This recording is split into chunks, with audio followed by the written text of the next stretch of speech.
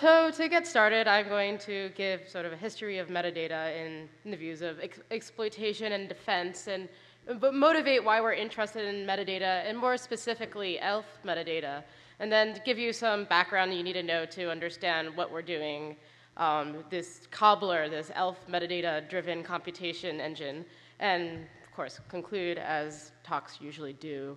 So, our contributions is basically we highlight metadata as something that's interesting. People have looked at metadata. It's definitely interesting, but we want to show that there's more to metadata than just something static. It really drives some dynamic, some interesting environments. We built a Turing-complete computation environment where the ELF metadata are the instructions, and the runtime loader is the machine executing these instructions.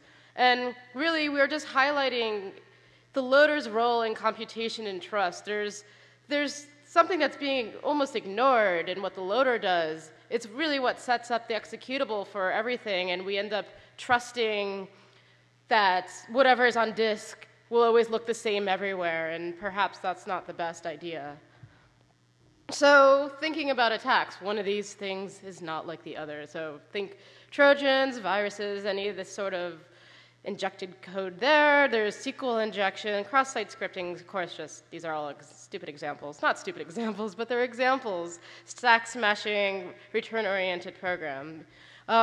So I like to think of these top views as sort of a bring your own code attack. So everything that you add that takes advantage, whatever you give to make these attacks is always some code with respect to what it's being interpreted. And it's easy to see how SQL injection eventually what it gets is SQL code. And cross-site scripting, you get JavaScript. Return-oriented programming is interesting because this is bring your own data. You're building up these well-formed stack frames, and that's what's driving this weird computation, these weird machines. So, code injection, bad. And so a lot of focus and defense has been on code injection. So we have antivirus that scans for known bad code fragments and also does heuristics when something is running. We have data execution prevention, so you can't write memory and execute it. Address space layout randomization. So if you have some code injected that's calling addresses and dependent on that, if they're randomized, it makes it a little harder. Code signing, so we kind of know or have an understanding of what is being executed is what was given or what was generated by the developer. And then input sanitation, which buffer overflow is like one big vector of attacks for a long time. And so this is one good way of helping is input sanitation. So what about malicious data? So in this idea, we have data being the bytecode to this virtual machine. And the execution environment could be anything, but we consider that the virtual machine in this weird machine that we have going. And so ROP is a great example that a lot of people know. So injected are these well-formed stack frames, and then the processor just, with the known calling conventions and so forth, executes these, and we have this nice machine going. And so a lot of defenses for, code injection work here, but to different degrees. So ASLR is, helps protect about return to libc and so forth. Code signing can help. Input sanity checking can help, but it's all kind of dependent on what data is really being attacked or how it's being attacked and what's the focus. So the role in data attacks has typically been very straightforward, and it's like almost a means to the end. We overwrite pointers, stack smashing, heap smashing, etc. But it's not always that simple. So locrate is a really interesting use of metadata for PE relocation data is actually being used as a binary unpacker. So what is text on the actual binary itself ends up looking different mapped into memory because these relocation entries will actually do computation on the text as it's loaded. And there was an interesting attack presented in Recon last year on just taking advantage of this somewhat trusted metadata in PE to do code injection. And that was a lot more involved than just overriding these function pointers. So these ELF metadata-driven weird machines, most offenses, as I was saying, focuses on more code injection. And the interesting thing about ELF is it's what the loader uses to figure out how to set up an executable during runtime, and also the libraries and so forth. So in a sense, these metadata already know what the address space looks like. That's the point of them. And when you start working with the metadata in an executable, the code is never changed. It's kind of cool. And yeah, metadata is just sort of more trusted in the code. It is what defines the address space layout. And it's definitely not normally a focus when people are looking at code injection. And then I've seen, and we've discussed this a bit in the paper, that it's the Achilles heel of code signing at times, since there are some interesting trust assumptions on the metadata. And we're not the first to look at data as these instructions for, Turing-complete machines. And I'm afraid all the theory people in the room are like squirming about me using Turing-complete. So stack frames for ROP. So dwarf error handling metadata, which is also embedded in ELF, has been shown that it can drive Turing-complete computation. HTML and CSS3, this was a fun one. I mean, normally they're used for markup, but if they're crafted in an interesting way, we can actually use them as instructions, as are C++ templates. Like, why code in C++ when you can just code in templates? So loading, linking, and ELF. I'm mostly interested in loading in ELF, but everyone, you can't say the word loading without linking, and you're usually supposed to say linking and loading, which seems like the wrong order. So when you're executing some binary, say, exec is called on it, and so the kernel wakes up and says, oh, OK, I'm going to load in the executable. And then it also looks at some metadata in there to figure out what interpreter should be used. And normally that's a dynamic linker, ld.so. This is, of course, the Linux, Unix world. And then the entry point for the interpreter is called, and we're back in user land. And now it's the dynamic. At this point, I'm going to call it the runtime loader, the RTLD. And what it does is it goes through all the libraries that are needed by the executable, and all their dependencies too, and load them to memory, reading through the ELF data to figure out where to put them. And libc is almost always loaded. I don't think it's possible not to load libc. And then finally, it calls the entry point to the executable itself. So it's a fairly simple process. And then finally, though, if you want to do the linking, the dynamic linking, there's entry point into the loader linker that called dlfixup, and that will be and that will start the loader, the linker, to figure out where everything is and patch whatever memory needs to be patched and return code execution back to the executable itself.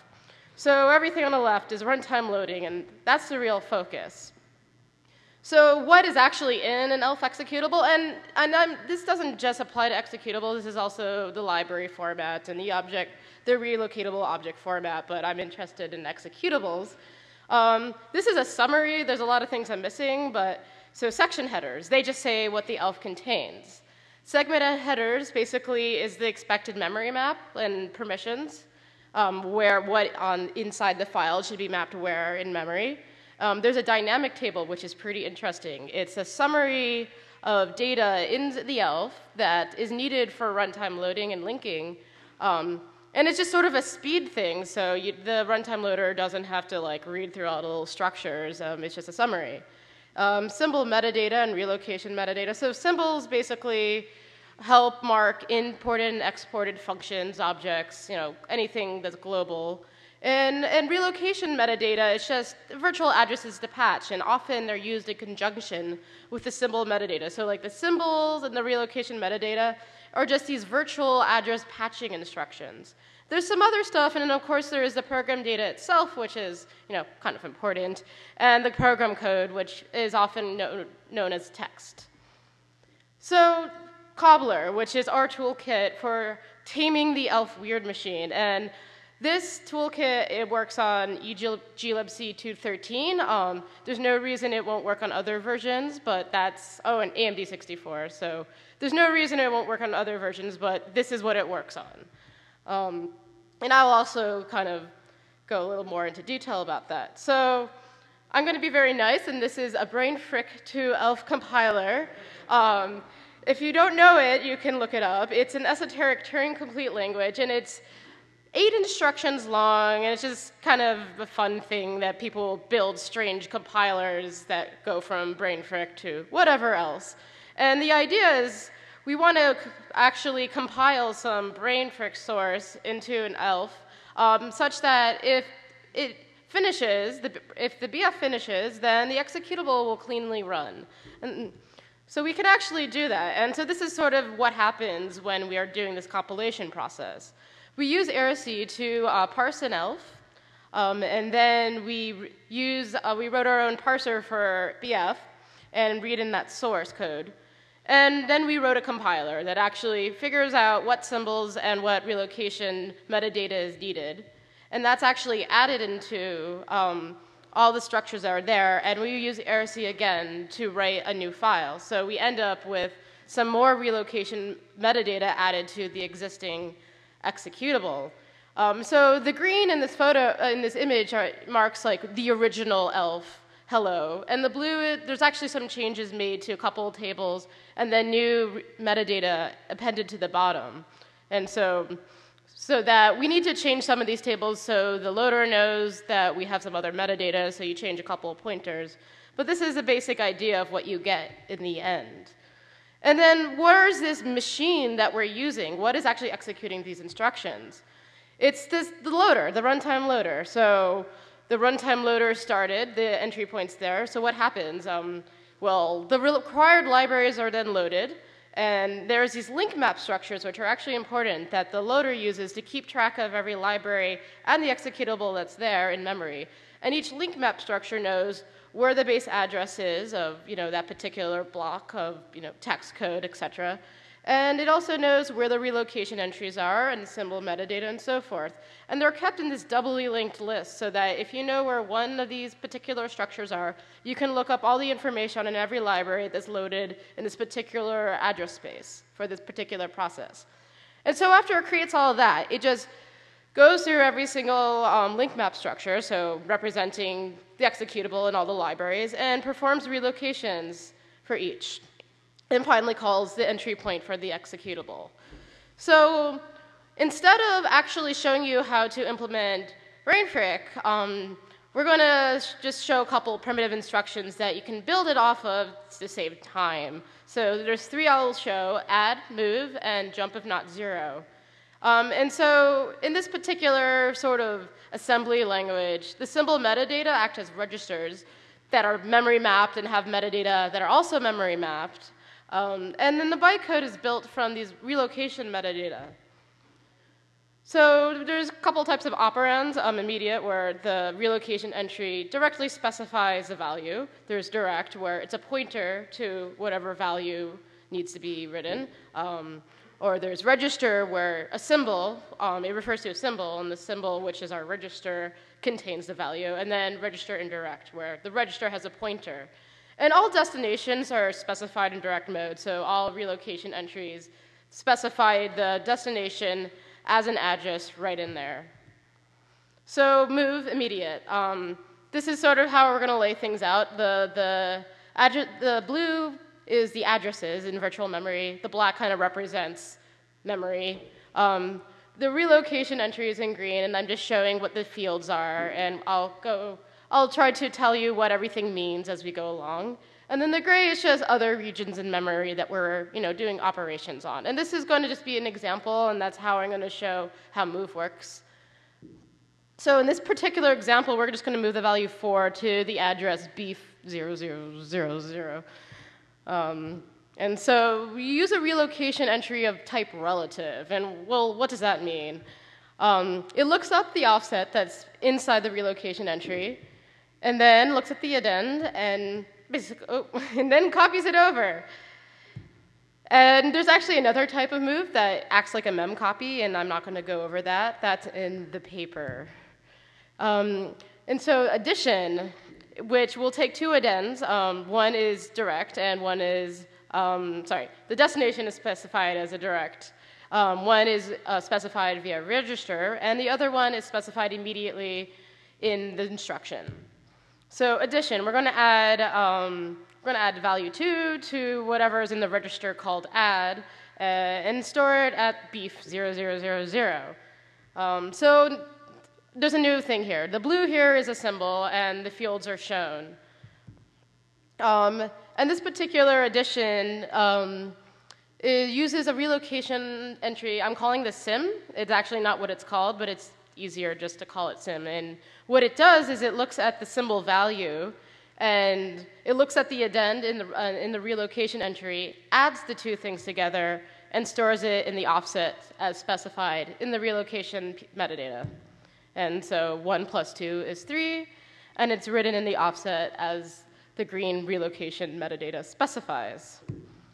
Okay, jump if not 0. This is where things get a little more interesting. Add and move. Nothing in add and move actually depended on what version of libc or whatnot. Like, nothing depended on those. Those are actually dependent on the primitives that were part of the types of relocation entries you can get and the types of the symbols you can get. And so those are the most portable. Jump if not 0 is not as portable, and this is why this becomes specific to this type of libc, or e.g. libc 213.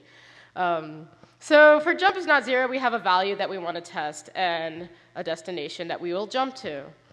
And this is not as simple. So you can't just say, hey, relocation, machine, please don't process the next entry. It's just not designed to do that. So we have to look at how these relocation entries are processed. And this is a simplification pseudocode, and I've left a lot of out, but to give you an idea, this is what happens. Remember those link map structures I mentioned before, one for each library, it knows where they all live? Well, each link map structure also knows where the relocation entries are and symbols. So this is just the relocation entries are processed all at once, one link map structure at a time, and it follows the linked list. And then once it finds the next link map structure, it looks up where to start, where to finish, and calls relocate. So we need to actually do some preparation to be able to actually jump and to stop execution.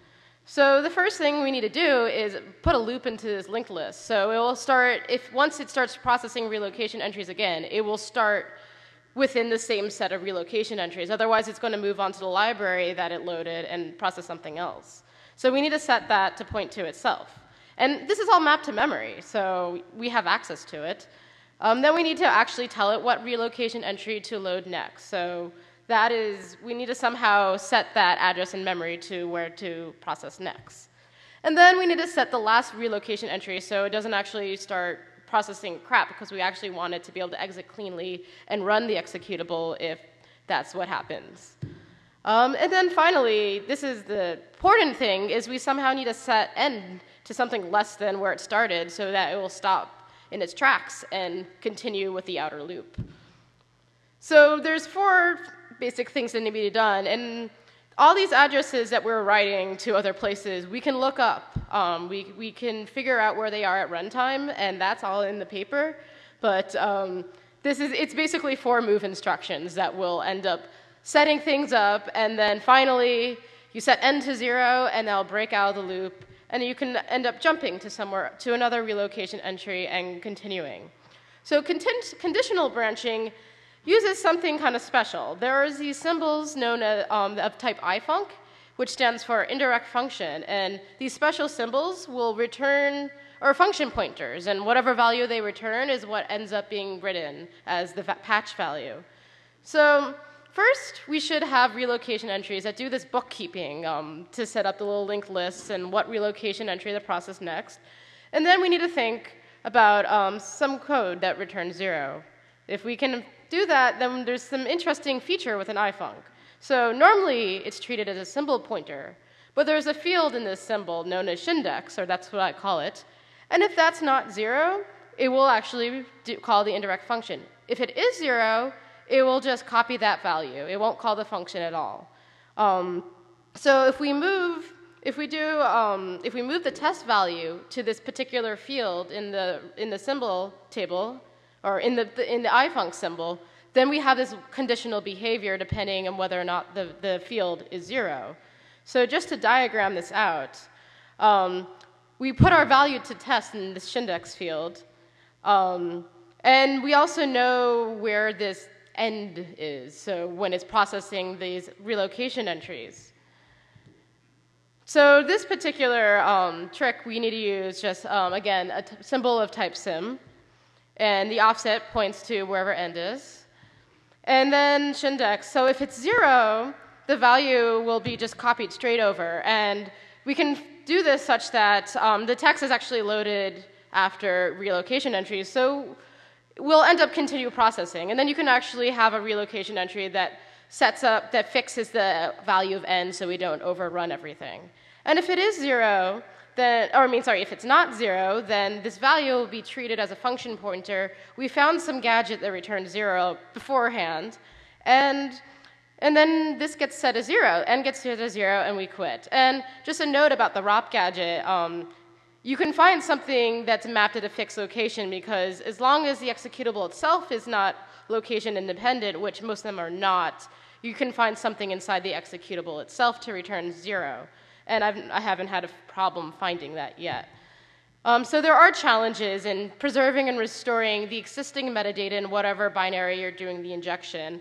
And a lot of this is, we talk about this in the paper, and other things are in the code if there's not enough detail.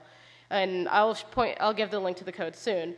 And there are sanity checks in the engine that's processing these relocation entries. That makes it a little harder, but there's workarounds.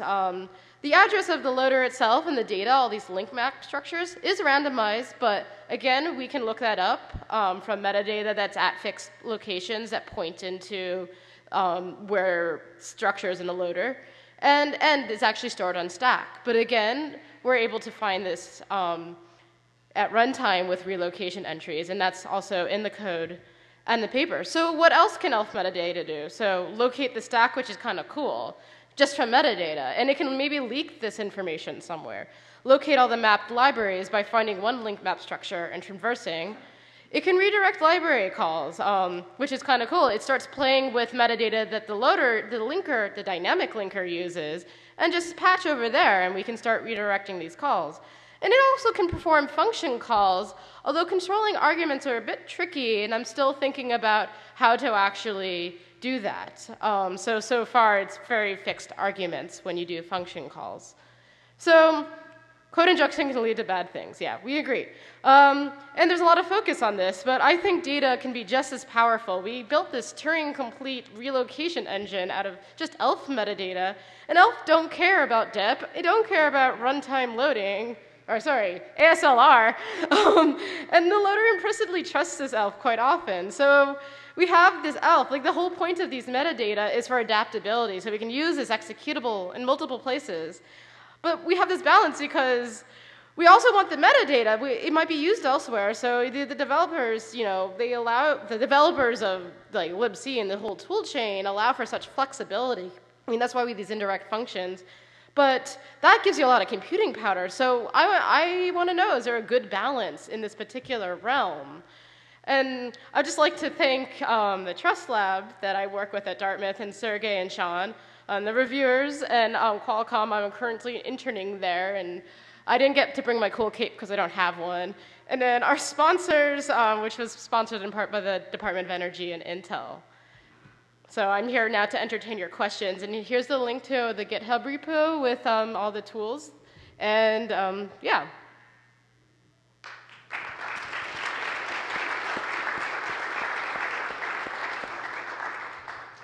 We have a few minutes for questions. How does this compare in, say, difficulty to use a vague? To what? How would this compare difficulty to use a vague descriptor with Silvio's PLT infection work as a shared library regression? Right, so the question was, how does this compare in difficulty to Silvio's PLT redirection work? Well, so the PLT redirection I see is very targeted, and I was working to generalize that. So we do I believe, I hope we cited his work. But it's definitely like an inspiration for this, all those interesting metadata pieces of work, yes. So, anything else?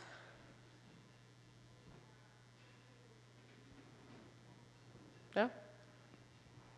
Going once. Thank you. Oh. What I really like in this work is the fact that it can generalize return-oriented programming from code reuse to data reuse. So it has lots of implication in terms of intrusion detection, for example. People can't detect code anymore on the wires. They start to try to detect addresses. Now you're going to try to detect like relocation codes. And it's a new paradigm for return-oriented programming. So thanks a lot, Guilav, again, for Rebecca Shapiro.